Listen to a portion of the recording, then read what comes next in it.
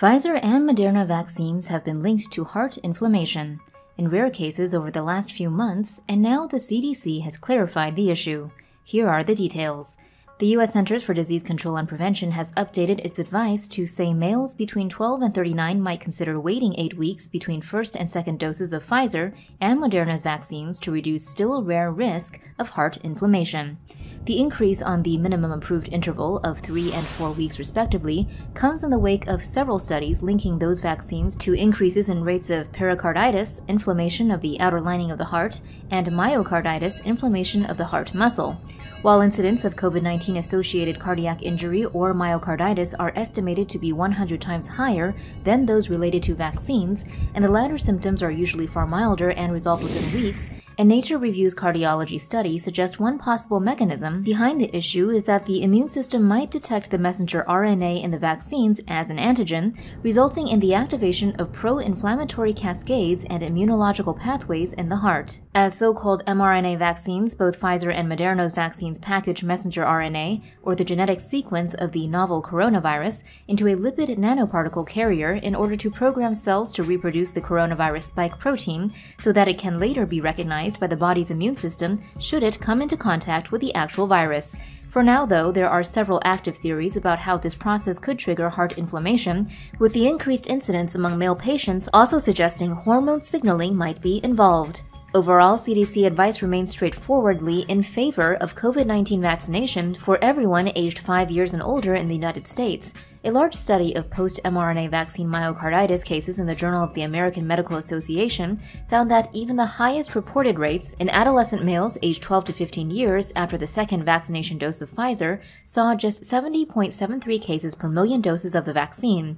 There were also no confirmed cases of myocarditis in those who died after mRNA-based COVID-19 vaccination without another identifiable cause. Further useful context for this story is that myocarditis can also be caused by a whole host of other more mundane factors, from the virus that causes the common cold to fungal infections, according to the Mayo Clinic. And most cases of myocarditis are self-resolving, according to the director of cardiac sarcoidosis at Johns Hopkins Medicine. Why Oxford AstraZeneca's COVID-19 vaccine can cause blood clots is a question that has been asked for months now, and scientists may finally have an answer. Here's what you need to know.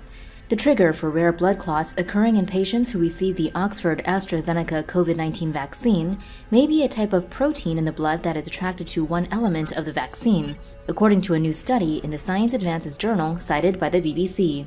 The University of Oxford's vaccine uses a genetically modified common cold virus from chimpanzees to carry blueprints for the coronavirus's spike protein. This virus vector then helps program an immune response against a real coronavirus. The new study found that if the vaccine enters the bloodstream, it can attract a type of protein called platelet factor 4.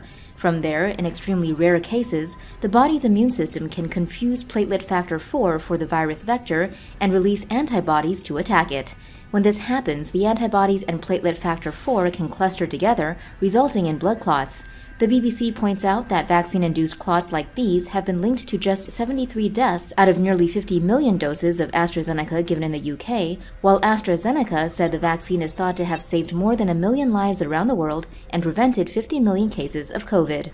The clots are more likely to occur because of a COVID infection than the vaccine, according to a spokesperson for the company. An mRNA vaccine is based on the genetic sequence of the novel coronavirus and not the actual virus. mRNA is short for messenger RNA. Pfizer and BioNTech's SARS-CoV-2 vaccine uses the genetic blueprint for the spike protein that codes the virus, according to information published on Pfizer's website. The spike protein is used to synthesize an mRNA sequence. This is packaged into a lipid nanoparticle carrier. Lipid nanoparticles protect the mRNA from degradation inside the body and facilitate its delivery to the targeted cells. The lipid nanoparticle carrier transfers the mRNA and its copies of genetic instructions to the cytoplasm of a cell, where the ribosomes are found. Once inside the cell, the mRNA instructs the ribosomes to produce the coronavirus's spike protein. By itself, the spike protein is harmless. The spike protein is then displayed on the surface of the cell. This simulates a coronavirus infection, thus triggering the body to mount an immune system response. COVID-19 variant Omicron's attempt to take over the world is being helped by a surprise trait. Here's what's happening. Precise structural changes to the Omicron variant spike protein have been identified that mean it is capable of breakthrough infections that afflict both vaccinated people and those who have previously been infected, according to a new study in the journal Science, which looked at the variant's ability to both evade antibodies that protect against previous variants and still remain highly infectious. The infectiousness of the variant is in part determined by the 37 mutations in the amino acid sequences of its spike protein that distinguish it from the virus strain discovered in Wuhan. These mutations have been shown to help the variant evade antibodies generated by the 6 most commonly used vaccines and all but one of the monoclonal antibodies used to counter infections. As the mutations also affect the structure of the region of the spike protein responsible for attaching to and entering cells, a trade-off had been expected where they might simultaneously restrict the variant's ability to bind to target cells. The new study used cryo-electron microscopic and X-ray crystallographic studies to get an extremely detailed view of the Omicron spike protein and reveal that the proposed trade-off does not apply to it. The mutations do indeed change how the protein interacts with antibodies so that the ability of almost all monoclonal antibodies against it is reduced, but at the same time, the ability of the spike's receptor binding domain to bind to human cells at the ACE2 receptor is actually enhanced, so it is able to bind even more tightly. The Science study's lead author, cited by SciTech Daily, summed up the situation like so. "This virus has incredible plasticity," he said. "It can change a lot and still maintain all the functions it needs to infect and replicate." He added that it's almost guaranteed Omicron is not the last variant we're going to see. The European Parliament voted on June 9th to approve the use of digital COVID certificates to travel within the EU, and it's now up to member states to choose which rules they'll apply.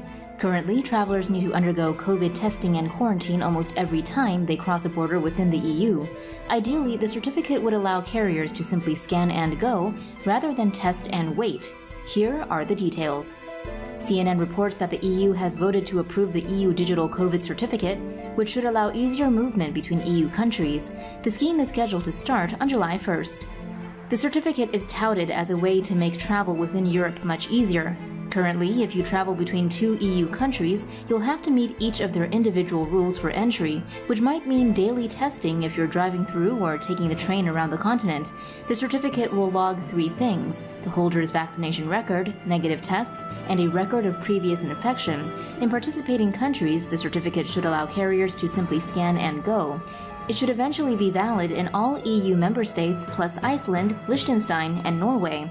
Switzerland is also looking likely. Travelers can choose a paper or digital certificate, and EU countries are urged to not add extra requirements for entry, although it is conceded that in some cases, countries might still require additional testing. Only vaccines approved for use in the EU will count, so Sinovac or Sputnik V, for example, wouldn't count. At least that's the bloc-wide rule, but individual countries can tweak the rules. Currently, the EU has approved vaccines from AstraZeneca, Pfizer BioNTech, Moderna, and Johnson & Johnson. As of June 8th, there were only 9 EU states signed up, those being Bulgaria, Croatia, the Czech Republic, Denmark, Germany, Greece, Lithuania, Poland, and Spain. CNN says it expects the other 18 nations to join soon. So far, eligibility is for EU citizens and their families, plus legal residents. However, an EU spokesperson told CNN that the EU expects to open the scheme up to non-citizens, including Americans. The major maker of COVID-19 vaccines says it will ship pre-manufactured factories to African countries so that African countries can produce their own COVID-19 vaccines. Currently, only a small fraction of Africa's people have been vaccinated against the virus. Here are the details. The Associated Press reports that vaccine maker BioNTech unveiled plans on Wednesday, February 16th, to ship pre-manufactured COVID-19 vaccine factories to Africa. These factories are modular units that are pre-fitted with all the equipment required to make COVID-19 vaccines. Each factory is separated into 12 modules that are each the size of a standard shipping container. The 12 containers will be shipped to a port nearest to the target site, where they will be placed on trucks and transported by road to the site. There, the containers will be assembled into 2 separate units made up of 6 containers each. The first unit is where the substances are prepared. This is where the mRNA material is produced before it is purified and concentrated. These prepared substances are then moved to the second unit, where the substances are combined so the drug can be formulated. The last step, where the completed product is placed into bottles, labeled, and packaged, will happen in a separate factory that would be owned and operated by local partners. BioNTech says the first factory will be shipped to either Senegal or Rwanda in the second half of this year. The company aims to start production of up to 50 million doses of vaccine a year within the next 12 months.